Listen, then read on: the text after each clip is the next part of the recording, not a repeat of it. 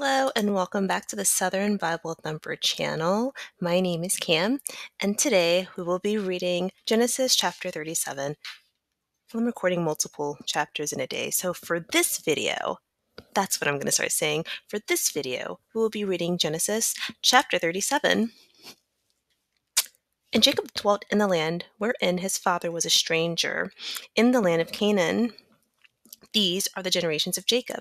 Joseph, being 17 years old, was feeding the flock with his brethren, and the lad was with the sons of Bilhah, and with the sons of Zilpah, his father's wives. And Joseph brought unto his father their evil report. Now Israel loved Joseph more than all his children, because he was the son of his old age, and he made him a coat of many colors. And when his brethren saw that their father loved him more than all his brethren,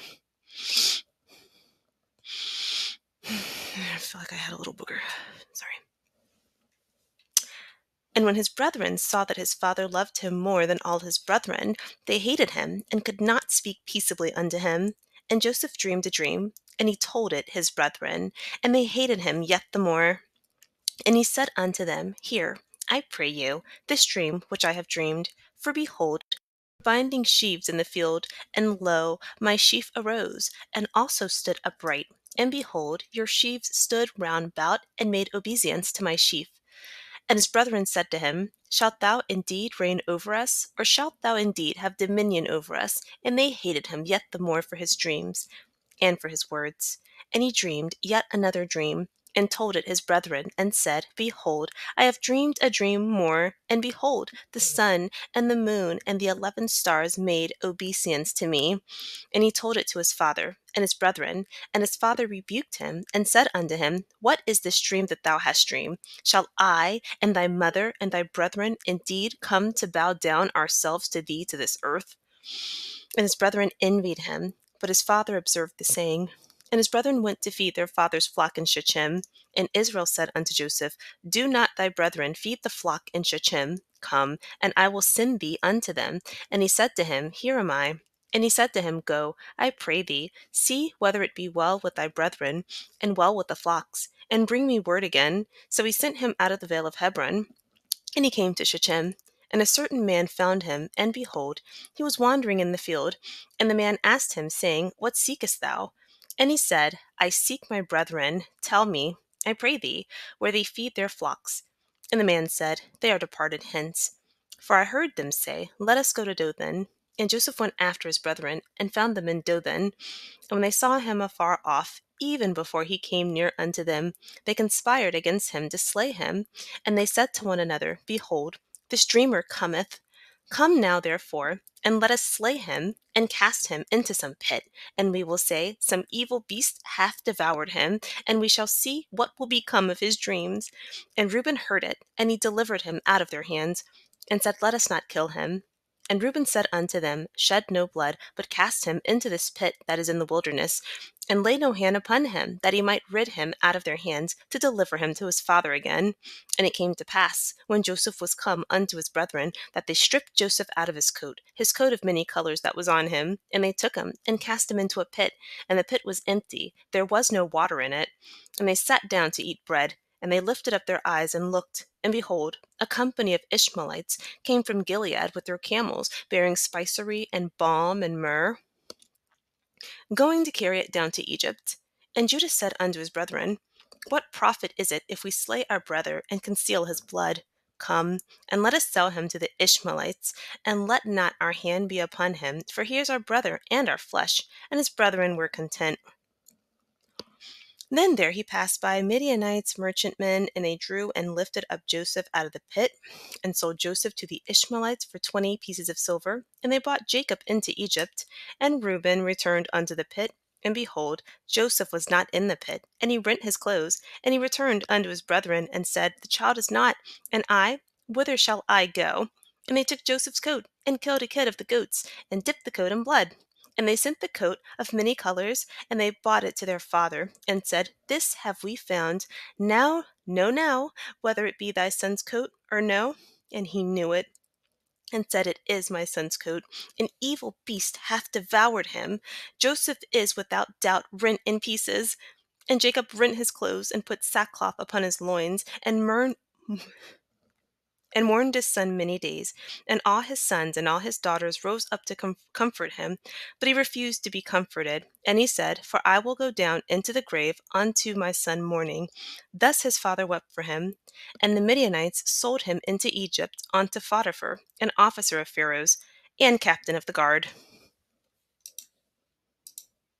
Summarizing chapter 37, Joseph, who is Jacob's son by Rachel, is in Canaan with Jacob, and this is not their hometown. Canaan is not their hometown. Verse 2, Joseph's evil report was him tattling on his brothers and his cousins.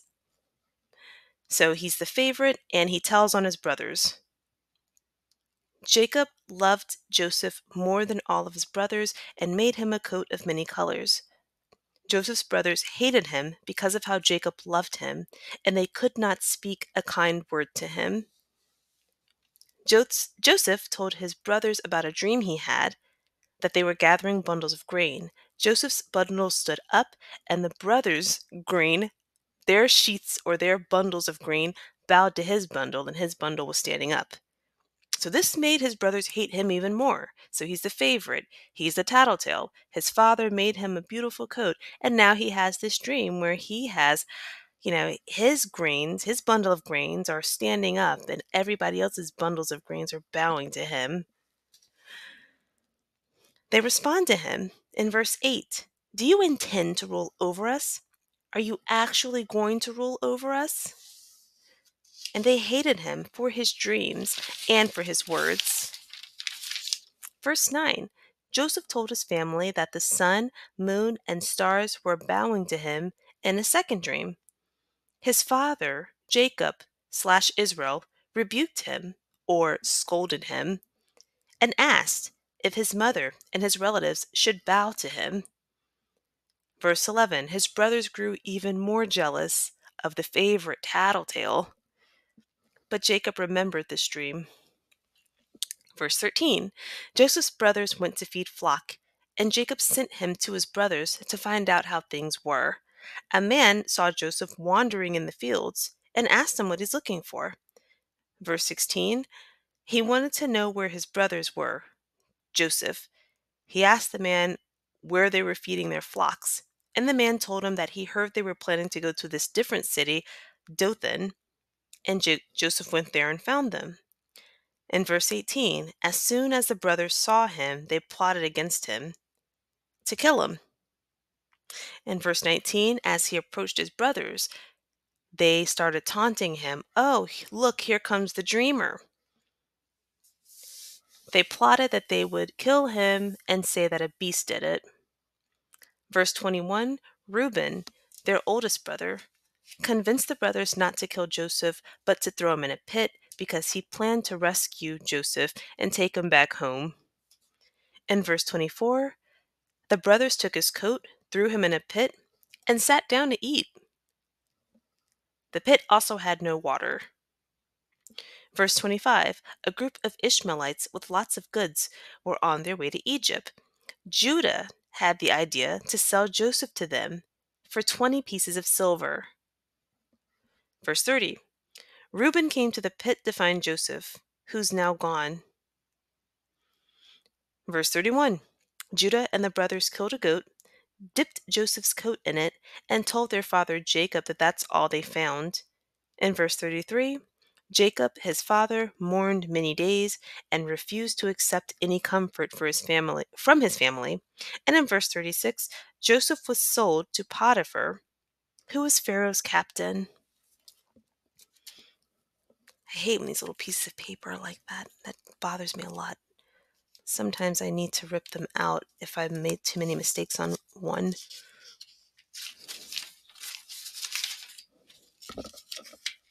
So some highlights for chapter 37. In verse 2, Joseph told on his brothers when they did bad things. Keeping in mind he's the second youngest child, Benjamin is the baby, and right now in this story he's 17 years old. In verse 3, Joseph was loved more than his other brothers. In chapter 29, verse 3, Jacob loved Rachel, his mother, more than he loved Leah. And the Bible never mentions that Jacob loved the handmaidens, Zilpah and Bilhah. Favoritism from being a loved wife extended into the offspring in this story. So how that man felt about the woman that he married, the woman that he loved, he also loved the children that came from her in this story. Jacob's favoritism inspires jealousy. In chapter 37, verse 4, his brothers hated him after they saw that Joseph was loved more, and they couldn't say anything nice about him. That feeling of discomfort was legitimate from his brothers. Jacob didn't feel the same way about his brothers' mothers. And then he didn't feel the same way about the children that came from them. And he showed all this love to the children that came from Rachel. And Rachel died, giving birth to her second child. These other women gave birth to 2 or more children, and they're still around. And they still didn't get that love from Jacob, because Jacob, he never felt that way about them. Jealousy motivated the brothers to plot on Jacob, to murder him, to sell him into slavery, and to lie. So they plotted on him, plotted to act against him, and to tell their father a lie about him. Jacob was a child, most likely naive, because he tattled on his brothers, told them his dreams, insinuating his status over his brothers in verse 6 through 7 and verse 9 through 10. And then he already has this status as his father's favorite, and he felt safe enough to travel alone to find his group of brothers in verse 14 through 18.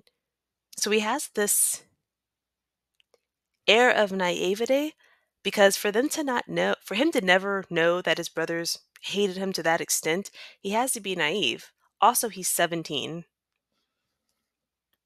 Verse 18, jealousy inspired his brothers to plan to act against him as soon as they saw Joseph. Joseph didn't do anything to them. They just saw him in verse 18.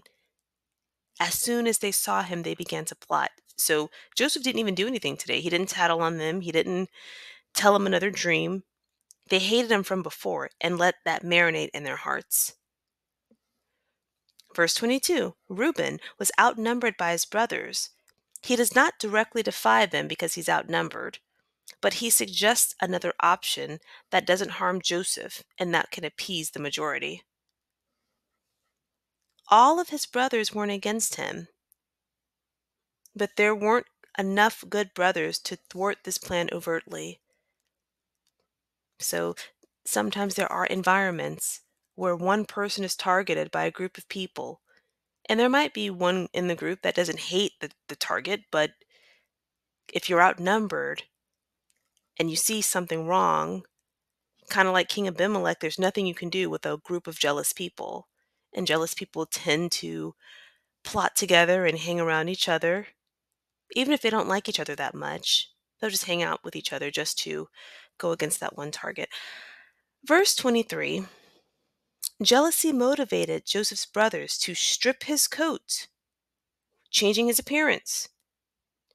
Their jealousy motivated his brothers to change his location by putting him in a pit and limit his mobility as much as they could.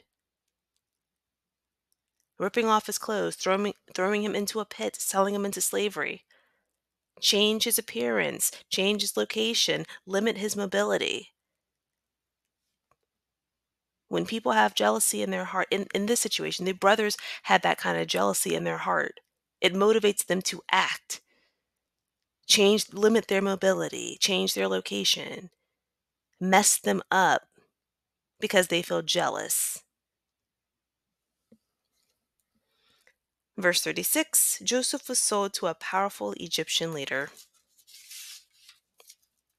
That is the end of chapter 37, and I will return to read chapter 38. Thank you for watching. Especially you, White Raptor.